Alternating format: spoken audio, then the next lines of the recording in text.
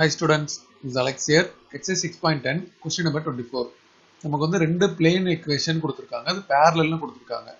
இப்போ lambda and mu அப்படின்ற unknown கண்டுபிடிக்கணும். So இப்போ இது வந்து நம்ம parallel அப்படினா இதோட coefficient வந்து proportional இருக்கும். So நம்ம வந்து 2/4 அதாவது I ஓட coefficient எடுத்திருக்கோம் equal to J ஓட coefficient minus lambda by 1 அப்புறம் K ஓட coefficient 1 by minus mu. So, இது ஒவ்வொரு பார்ட்டா நம்ம ஈக்குவேட் பண்ண போறோம். இந்த ஃபர்ஸ்ட் அண்ட் செகண்ட் ஈக்குவேட் பண்ணா இது 2/4 க்கு 1/2 இல்லையா? அப்ப இது வந்து மைனஸ் லாம்டா. இந்த மைனஸ் லாம்டா இந்த பக்கம் வந்துருச்சுனா ஐ மீன் லாம்டா வந்து பாசிட்டிவ் ஆயிடும். இந்த சைடு வந்து -1/2 அப்படினு வந்துரும். இப்போ இதே மாதிரி இந்த ஃபர்ஸ்ட்டையும் தேர்ட் டேர்மையும் எடுத்துக்க போறோம். சோ அகைன் இது 1/2 is equal to -1/mu.